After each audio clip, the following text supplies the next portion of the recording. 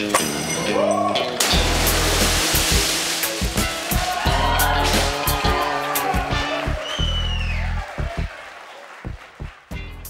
everyone and welcome to the show. I'm Nancy Guppy, Joey G on camera of course, and this week we are coming to you from, ta-da, Bainbridge Island. Now, Bainbridge is a terrific day trip and here's why.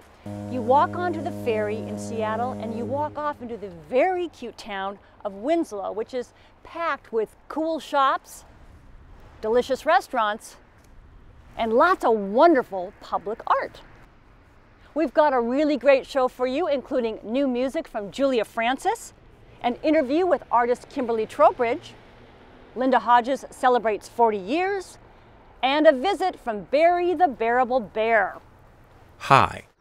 And we're going to begin with artist, mentor, and visionary Lauren Iida.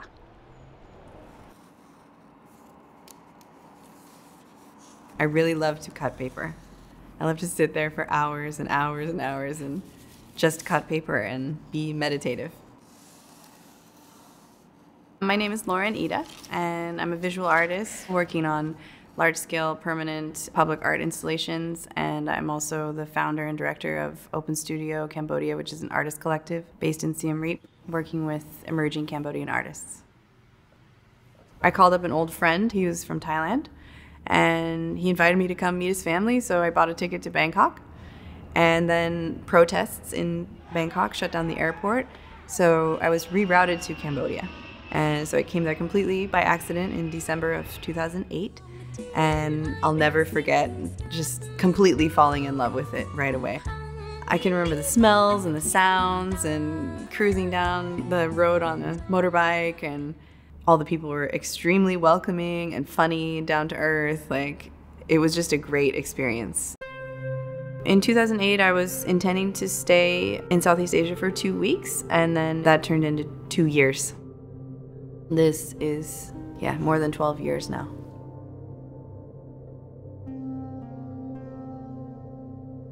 My father is Japanese, and our family on the Japanese side has been in America for more than 120 years.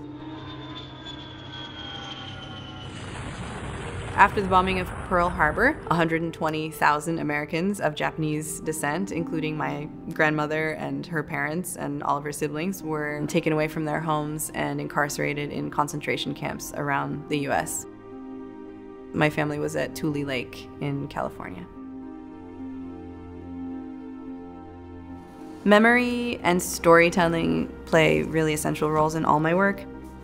Living back and forth between Cambodia and the States for a long time, and also learning about my own Japanese American family's heritage, have both been very fascinating and very rich points of inspiration for my artwork over the years. Mostly I work in cut paper. I cut by hand with a small scalpel, like an X-Acto knife. Sometimes I do very large-scale installations. They can be 30 feet or more in length, and I install them temporarily around the world. My most well-known large installation is called the memory net, which is like a cut paper net that has symbolic objects trapped inside of it. Silkworms and mulberry leaves, scissors, reading glasses, dice, plumeria flowers. The point of the memory net is that the physical object will be eventually destroyed because it's made of paper. And it's meant to die. It's meant to go back into the earth, so to speak. So in the sunken forest, we did a whole day of shooting with it, got some great shots, and then we set it free in the water.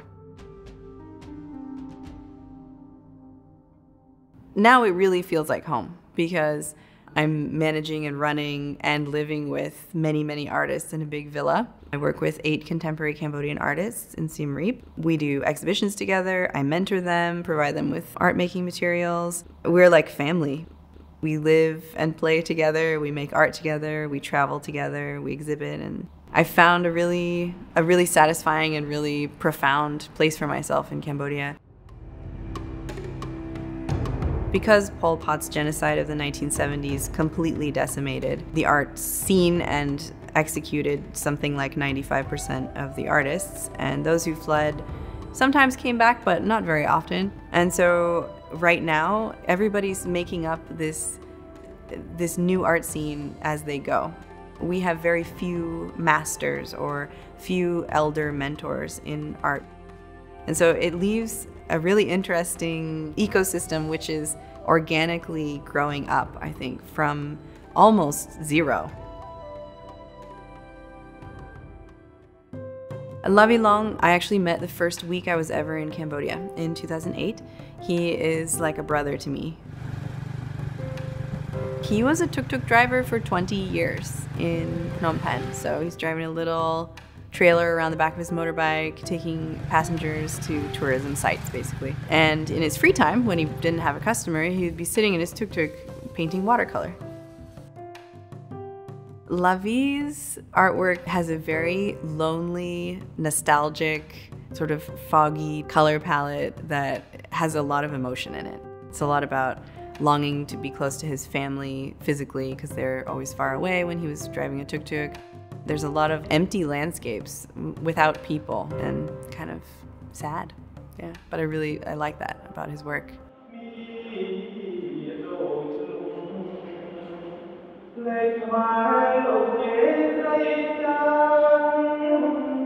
Moan Chia is 30 years old, and he's a block printing artist with Open Studio, and he is a double amputee. So he lost both of his arms to a horrific electrical shock accident on a construction site about 10 years ago when he was around 20 years old.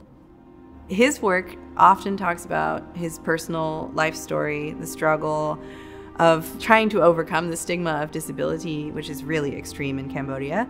You're not expected to be able to have a job, you're not expected to be able to get married or own land or really participate in society in any way.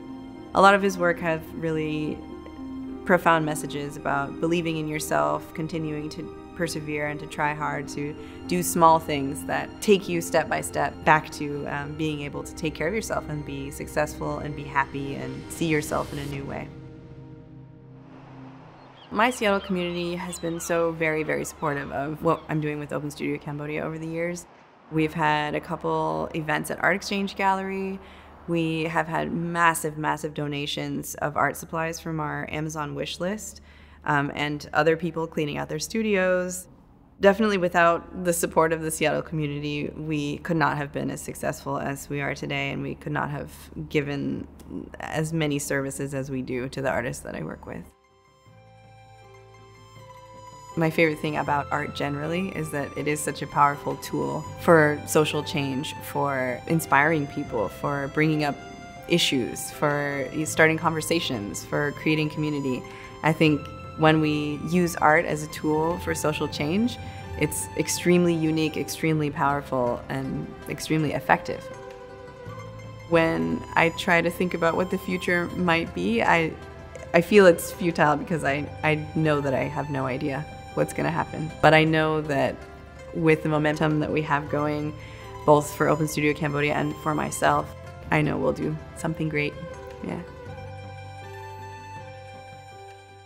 See more of Lauren's work and learn more about Open Studio Cambodia at laurenida.com. Hi, I'm Barry the Bearable Bear.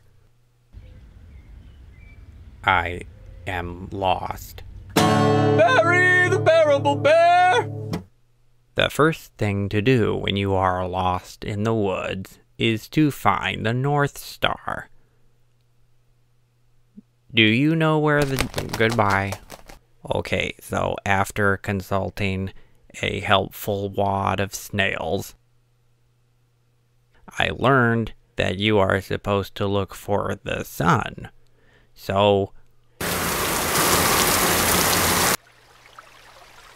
Here, fish, fish, fish, fish, fish. No! My uncle was once lost in the woods for 3 weeks. But it turns out he was just at home. Isn't that funny? There's the sun. Hit. Uh-oh. What is the difference between a stream and a creek? Oh. Here you go.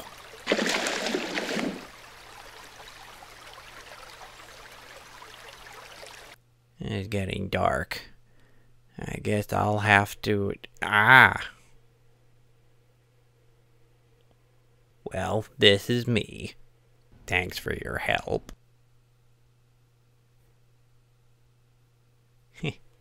That's crazy. Bury the Bearable Bear!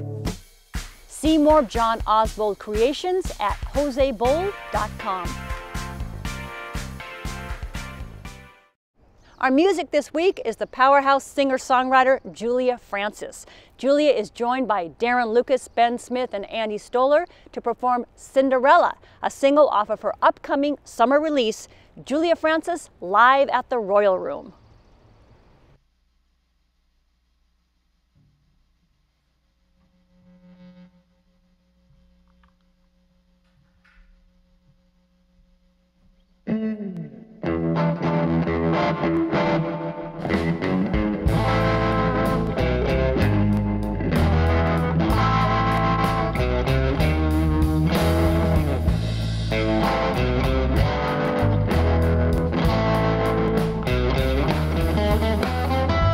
Getting intimate in my mind till my face is turning blue. Getting intimate in my mind and I fit perfectly in that shoe. Getting intimate in my mind, which of these voices is true?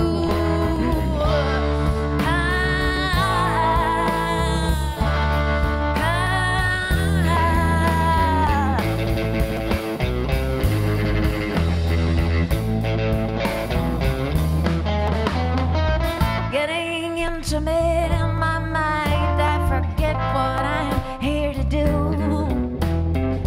Getting intimate in my mind, but I know I got something to prove.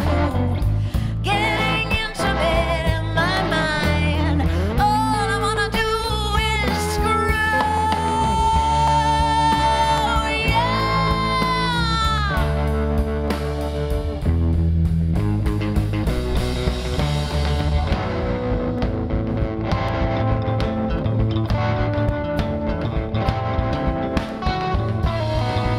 Oh, I wish I could fall fast asleep.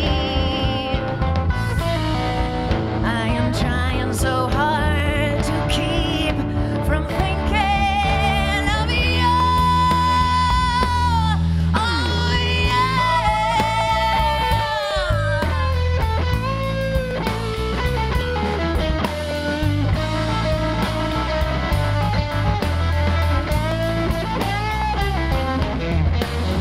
push at me and pick on me and spit on me and laugh at me and lie to me and never be the one who sees me through and listens to what's really true and I am blue and please let me keep that shoe size 8 and a half and while you're at it help me love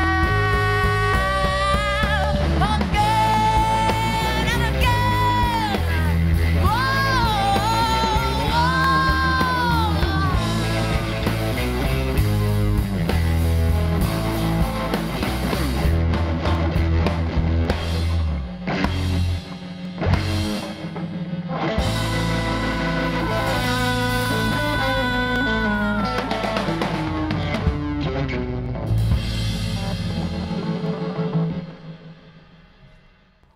For more information on Julia's record release date, including how to pre-order the album, go to juliafrancis.com. Kimberly Trowbridge is an artist and the director of the Trowbridge Atelier, a multi-year painting program at Seattle's Gage Academy of Art. Well, I sat down with Kimberly via Zoom to talk about Into the Garden, her first ever solo museum exhibit happening at Bainbridge Island Museum of Art. Kimberly Trowbridge, so great to see you and congratulations on the show. So good to see you and thank you so much, Nancy. All right, so Into the Garden, it started in 2018 with an artist residency at Blodell Reserve, which is a gorgeous, I don't know, 150-acre forest garden a few miles north of Bainbridge Island Museum of Art. So tell us how that show developed from that point to now. So as you said, they have a creative residency program where artists get to come in for 3 weeks, live on the grounds. And so I did that May 2018, fell totally in love, felt like this is not nearly enough time. I want to dive into this subject matter. And we ended up creating a fellowship program so that I could return in multiple seasons over a period of 2 years. And then we brought in the museum, Bainbridge Island Museum of Art, as the culmination of that fellowship so that I would be working towards this exhibition. And so it all just fit together really beautifully and kind of naturally. It was just a magic. So there are around 35 paintings, I think, in the exhibit, and Yep. they all began, underlined, in the style of plein air. So describe what is plein air. Plein air is a fancy Frenchy word for open air. All it means is you're painting outside on the landscape. So not in the studio, you're really kind of in the elements. And so that's a practice I've developed over the last 5 or 6 years, and it's been a game changer for me. Painting in nature, you get to hear the bird songs, feel the wind. It is a spiritual experience because you're really having a dialogue with nature. My whole artistic practice right now is kind of the plein air lifestyle in a way. It's like a way of life or a philosophy of like this idea of plein air your life. What if everywhere you go, you are attentive and present and noticing what's around you? That's a beautiful way to put it. Extremely meditative. Yeah. Extremely in the moment. How did you decide which specific locations to paint? Okay, that's a good question. Yeah, because as you said, Blodell is 150 acres and all of it is amazing. Partly it was practical. So where I was living on the gardens, this little triad of what I call theaters or gardens near that space were the ones that really excited me the most and were easy for me to pack up with my gear and kind of go out to. And so I really fell in love with the Camellia Trail, the Reflecting Pond, and the Moss Garden. And they're all very different spaces. Did the immersion in nature in this period of time, and we're talking basically 3 years, did that change you kind of in how you approach painting? Yes, actually. There was a particular instance that happened early on in 2018 where I was in the Camellia Walk garden. I was painting, really rich colors. I'm a real colorist. I love color. And something wasn't feeling right. And I came back to that same site the next day and found myself covering over all of my rich colors with neutral tones. And so I started doing a lot of what are called tonal works or just value-based works, black, white, and gray, which was very confusing to me for a while. But magically, I then learned that from the groundskeeper at Blodell, that Prentice Blodell, who designed the gardens, was actually colorblind. And so I felt this kind of interesting voodoo happening where I was responding to rhythm, form, and shape, maybe more than the actual color. There are 3 different versions, and maybe more, but I noticed 3 different versions of I think the same tree trunk, all of them interesting. Why did you want to paint that tree or other objects as well more than one time? You're referring to the series of, it's actually 4 8-foot panels that are in the show that are of a tree, and I call it the oracle tree. And it's an old big leaf maple tree with moss on it. And the way the light hits her is just beautiful. And she has this kind of figurative gesture to her that I've returned to again and again. And I do think of her as an oracle. I go to her and I ask her questions. And so through this transformation of color to tone, I really wanted to experience her and other motifs in my show in different times of night and day, but also different seasons. It's just a way of getting to know the motif better in a way. A number of the paintings include human figures amongst the greenery. Why did you choose to include people? They're really about putting the body and the sensual human element into nature so that this isn't something that is just being viewed from outside, that it is something I'm within, that, a fern can brush up against flesh. It's about that sensual experience of being in nature and more specifically being transformed by nature. Now, painters are known for pursuing the quality of light, right, at specific locations. We have Vincent van Gogh moved to the south of France for that reason. Claude Monet famously used great use of light hitting the cathedral at, I think it's Rouen, I think is how you say it. Oh, I just showed those paintings to my students yesterday. So tell us about the light at Bloedel. So, several of the paintings in my show really hit on late afternoon light. What's unique about the gardens at Bloedel is that they are within old growth forests, very unique. And so to have this kind of darker backdrop allows for that late afternoon light to come in those wonderful, glorious slats, almost like God fingers, where it's such a specific shape and shaft of light. And so to me, the paintings that kind of embody that, I call them the Annunciation paintings, because it's like where everything is revealed, like that interconnectedness with nature, that connection with the earthly and the sacred. And so that particular time of day is very exciting to me. You were very involved in the installation, of the exhibit at BEMA. And I was struck, speaking of that shaft of light, I was very struck by the juxtaposition of the black and white figures next to the painting of that bright shaft of light coming through the green forest. So how do you decide what goes where?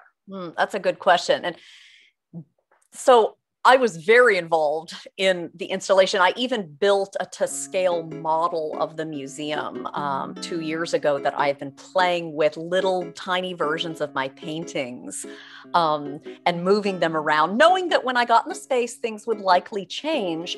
But I really wanted the show to operate in a way that when a viewer comes through it, that it's like they're walking through the garden. I was really thinking about each time you see a painting and you kind of move around a corner, that another pairing of relationships would occur in a similar way to walking through a garden, where you're focused on one thing and then you turn a corner and a new space or relationship opens up. So I was really thinking about the garden as a template for how to experience the paintings in the show. Well, Kimberly, it's a beautiful show. Congratulations on it. And I can't wait to see it myself in person. And I also look forward to seeing whatever's next for you, because you're clearly a human with a vision. Thank you so much, Nancy. It's such a pleasure to talk to you. And I'm just thrilled to share this body of work with the world. Wonderful. Thanks so much. Thank you. Into the Garden runs now through June at Bainbridge Island Museum of Art, and you can see a wider variety of Kimberly's work at Linda Hodges Gallery. And speaking of Linda Hodges Gallery, 2021 marks Linda's 40 years as an art dealer and gallery owner. Linda has played a pivotal role in Seattle's visual art scene since 1981 and currently represents 35 artists, many of them from the Pacific Northwest.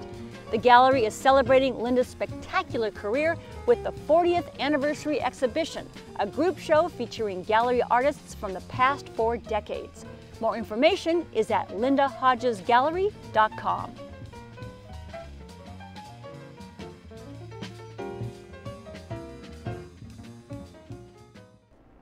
And that's a wrap from beautiful Bainbridge Island. Thanks so much for tuning in. Have a great week. Enjoy this gorgeous early spring weather, and we'll see you soon.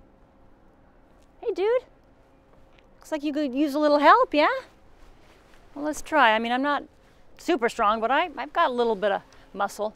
So I'm gonna pull. Ready? On the count of 3. 1, 2, 3. Okay.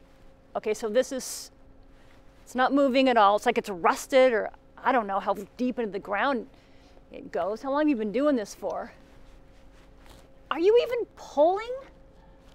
Oh, you know what? I can tell you're not You are luring people like me in to make us look like total idiots, and then you're in your little stony suit laughing, hey. Well, guess what, mister? I will not be mocked. And I don't care if you don't do anything. I am gonna get this out of the ground. If it's the last thing I do, I'm gonna show you and I'm gonna show everybody. And then they'll know, and then they'll see that I wouldn't even hurt a fly. You know that's from Psycho? Yeah. It's a great last line of the film.